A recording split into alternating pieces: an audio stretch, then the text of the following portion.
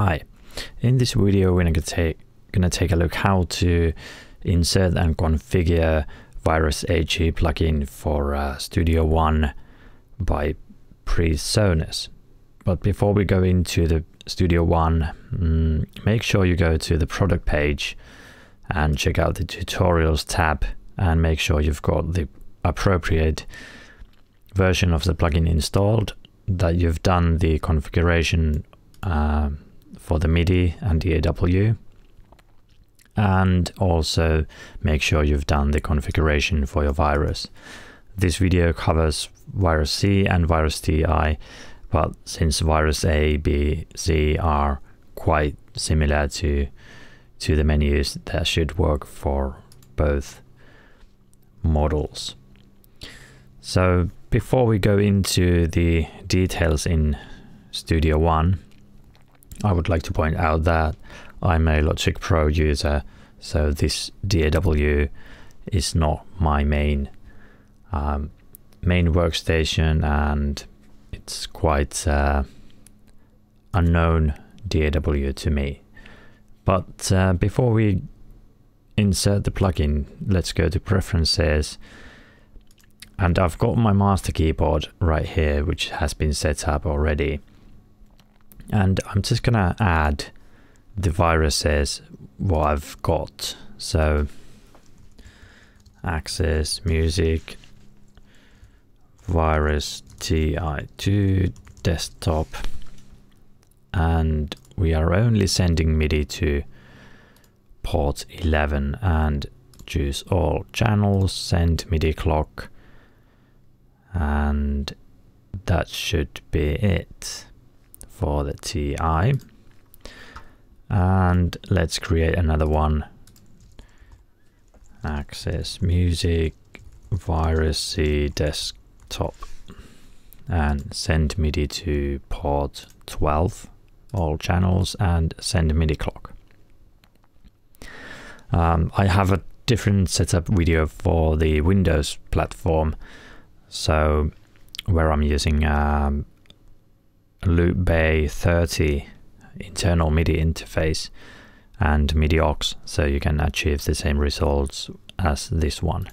But these are now connected, so we are not receiving MIDI from the device into the DAW, because otherwise we might end up causing double processing for the plugin, which is not ideal. So we only receive MIDI from my master keyboard. Click OK, and then I'm gonna add audio tracks. So I'm gonna do 3 sets of Virus TI audio tracks, and they are stereo, and input comes from the Virus TI and master out, and that's okay. So now we have 3 tracks ready for the Virus TI plugin and MIDI chosen right here.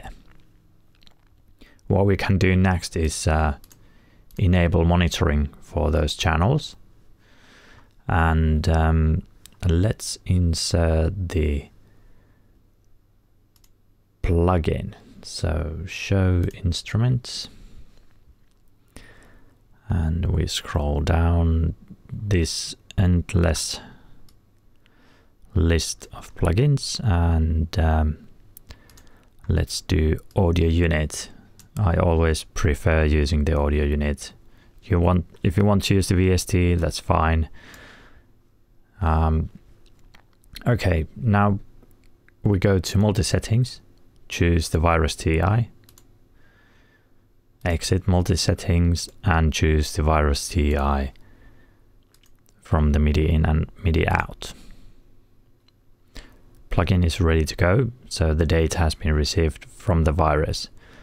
So I know I've got some data in my virus currently open, so I'm just gonna click synchronize data from hardware, and that's going to fetch all of the current data from the virus into the plugin GUI.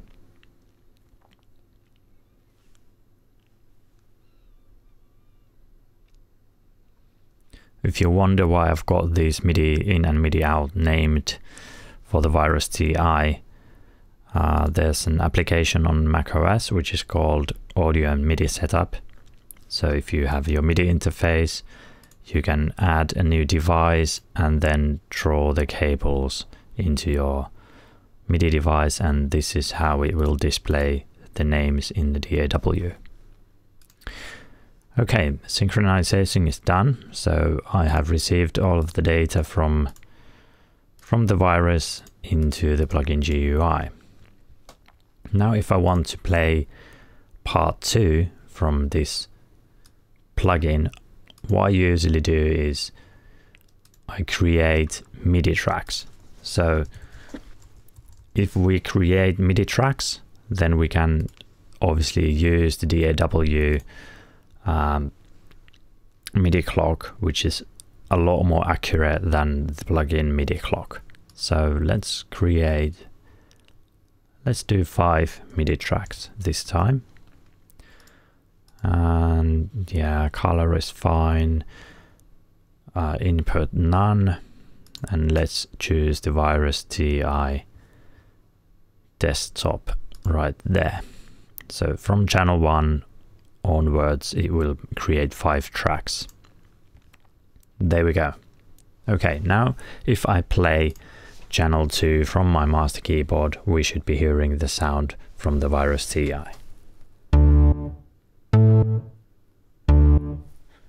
Like so. And channel 3.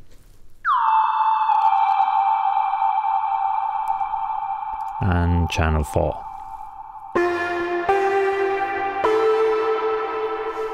Okay, so that's pretty straightforward. You can do your arrangement here, draw the MIDI blocks, and in terms of automation, let's see how to do automation in Studio One. Is it there? Yes.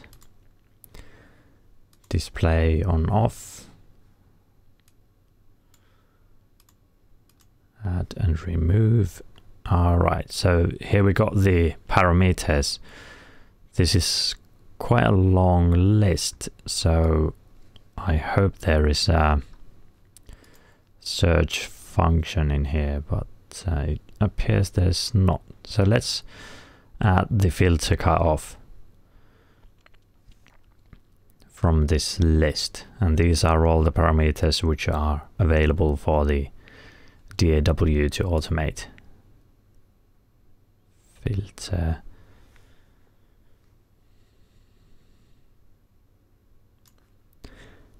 Right, there we go. Let's add all of the 16 parts.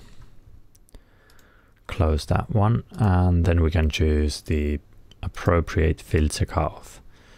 And if we move the knob in the plugin GUI, we can see it's also changing the value in the DAW.